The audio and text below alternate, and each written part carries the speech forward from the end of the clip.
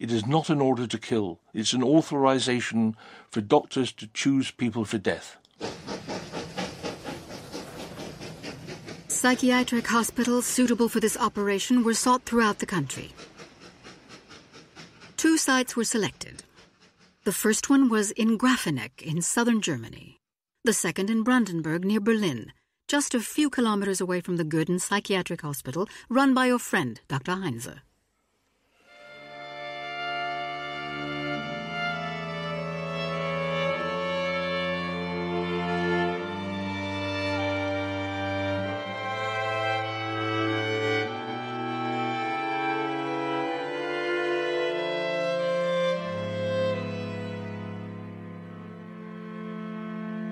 But there was still one problem, namely how to kill large numbers of people. No effective method of elimination had been found. Victor Brack, the operations supervisor for T4, was looking for a way to kill people that would be odorless, painless, and above all, swift. He asked Albert Widmann, the head of the chemistry department at the Forensic Science Institute, to come up with a solution. It was at Brandenburg that Widmann would conduct experiments for his method of extermination. When the T4 organization started thinking about a killing technique, they approached Widmann and asked him what he would suggest. Widmann recommended using carbon monoxide because, in his opinion, it would act quickly and it could kill large groups of people all at once. At the same time, they were looking, of course, for a method that would have the appearance of a medical approach. You couldn't just go out and shoot people. That would not have been very medical. What was needed, in fact, was some kind of chemical substance that could be administered like a drug. So in the beginning at Brandenburg, the gas chambers were not disguised as showers, but as inhalation rooms where people would sit and inhale.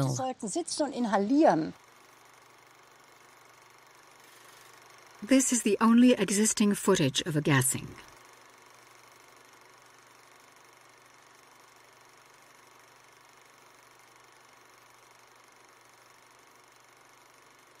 It shows a test conducted by the chemist Albert Widmann in Mogilev, Belarus.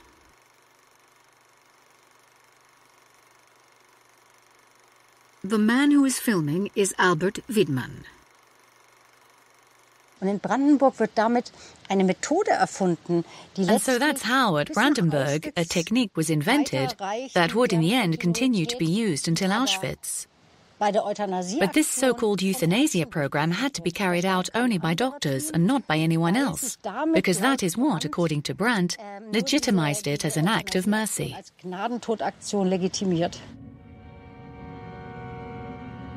At the Brandenburg facility, that is exactly 9 kilometers away from the psychiatric hospital and your pathology department in Goeden, the killing of patients began. The medical director, Dr. Eberl, maneuvered the gas valve. He was assisted by 2 young physicians, Dr. Ulrich and Dr. Bunker. The pay for this work was quite attractive. The extermination center in Brandenburg was installed in a prison complex, a former penitentiary located in the middle of the city, surrounded by houses. However, the extermination center itself used only half of the prison complex. The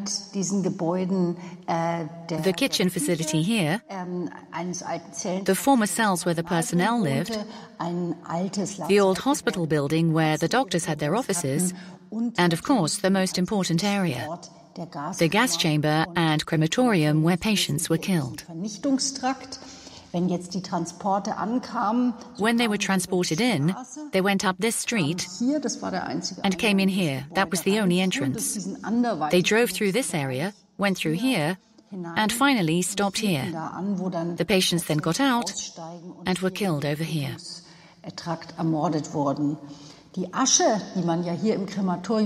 Their ashes were taken from the crematorium through the garden and down to the river, where they were then thrown into the water.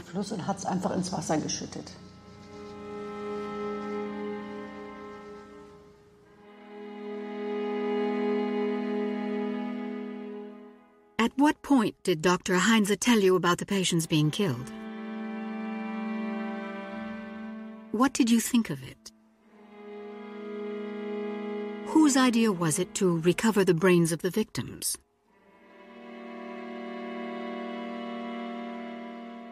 The fact remains that you, Dr. Hallervorden, took advantage of this opportunity to further your scientific research. After the war, you would declare to the medical expert at the Nuremberg trials, "I heard about what they were going to do, and so I went up to them and said, 'Look here now, boys. If you're going to kill all these people, at least take the brains out so that the material can be utilized.' They asked me, 'How many can you examine?' And so I told them, an unlimited number, the more the better. I gave them fixatives, jars and boxes, and instructions for removing and fixing the brains, and then they came, bringing them like a delivery van from the furniture company. I readily accepted them. Where those brains came from and how they came to me was really none of my business." Are you sure it wasn't any of your business? Isn't that where you were mistaken?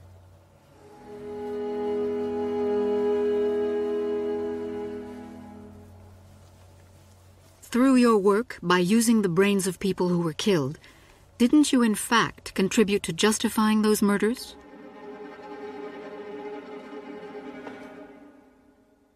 Operation T4 was expanding. The killing center in Hartheim, Austria, began operating in May 1940. 1 month later, another center, Pirna Sonnenstein, was up and running. At the end of the year, T4 employed a total of 500 people working for the program in Berlin and the different gassing facilities. A new accountant was hired. He made sure that Operation T4 not only paid for itself, but that the mass exterminations in the gassing facilities became an extremely profitable business. He developed a clever system for manipulating the accounts in which victims were kept alive in administrative files after they had in fact been gassed and incinerated. The announcement of the patient's death was held off for several weeks or even months, which meant that the unsuspecting parents and social organizations continued to pay for patients who had already been reduced to ashes. In 1 year, this system brought in between 6 and 8 million Reichsmarks for the T4 program. The accountant also dealt with the property and belongings of the deceased. The most lucrative items were the victims' gold teeth, crowns and bridges, which were melted down and recycled into ingots that could then be sold. A part of the gold was also used for the teeth of T4 employees.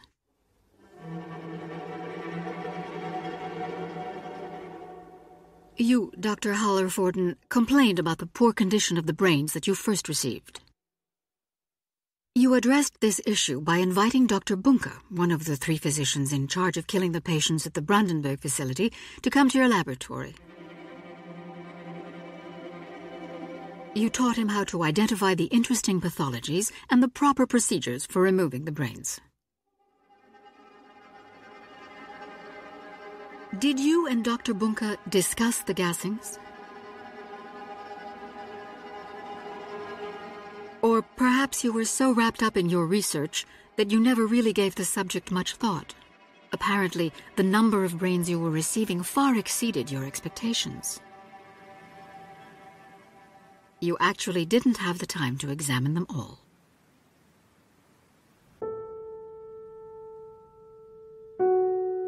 During the 10 months in which the old Brandenburg prison served as a gassing center, 9,772 people were killed there.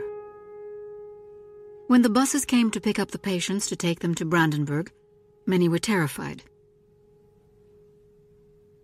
A lot of them were aware of what awaited them at the end of the bus ride.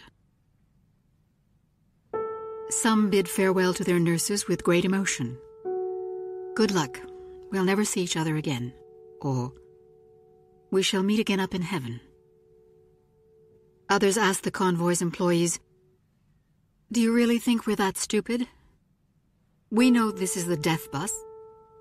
Some patients struggled and screamed, "I want to live, I want to live." They were handcuffed and then given an injection to quiet them down.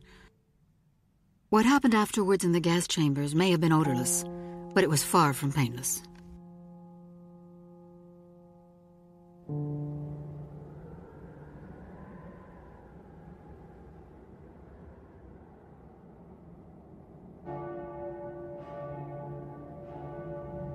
After operating for 10 months, the extermination center in Brandenburg was shut down in December 1940. For what reason? Was it because of the thin coating of human fat that had come to cover the windows and window sills of the houses around the prison? Was it because of the unpleasant smell of human flesh that arose on cloudy days? Because of the tufts of singed hair that often floated over the streets of Brandenburg? Was it because a rumor was spreading that had to do with the extraction of brains? Or was it because, just like in Grafenik, there was no one left to kill in the area?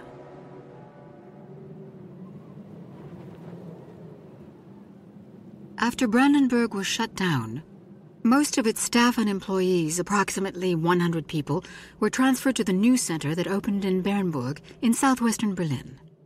Then Grafenik was closed, and another center opened in Hadamar. Dr. Eberl and Dr. Bunke continue to remove brains for your collection.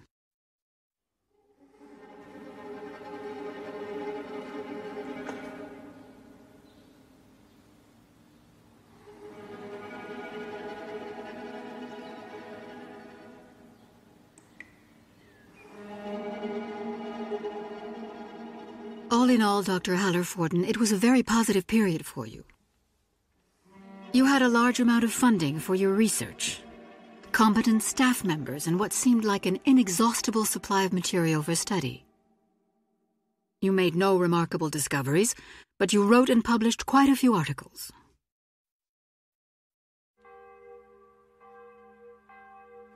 On August 24, 1941, Hitler called Dr. Brandt and gave him orders to terminate Operation T4.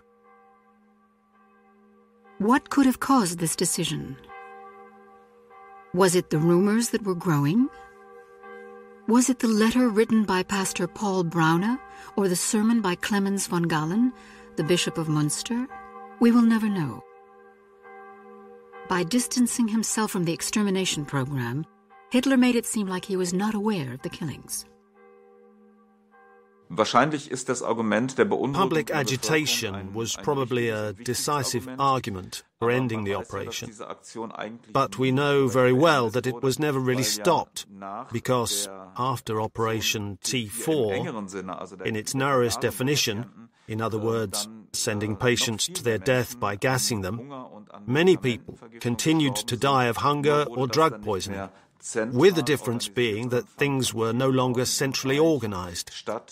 They went on in many places in the Reich, in hospitals, as if they were just a part of the medical treatment being provided. Killing then became a regular, everyday activity. But wasn't one of the reasons Hitler might have decided to terminate Operation T4 because he was planning another, much bigger operation? In the summer of 1941, while Jews were already being rounded up and gunned to death in Eastern Europe, the officials in charge of the final solution were looking for an industrial method of mass extermination, and in so doing, they would make use of the experience gained by the T4 crews. By early December, the first group of 15 T4 men arrived in Poland. They had to wear SS uniform, although they were civilians, mostly psychiatric nurses from the execution places in Germany. There was only one medical doctor, Dr. Eberl, who previously had been in charge in Brandenburg and Bernburg in Germany. It's interesting to note that one program more or less overlapped the other, using exactly the same personnel. Altogether in Action Reinhardt, about 100 T4 men were transferred to the extermination of the Jews, from the extermination of the handicapped in Germany to the extermination of the Jews here in Poland.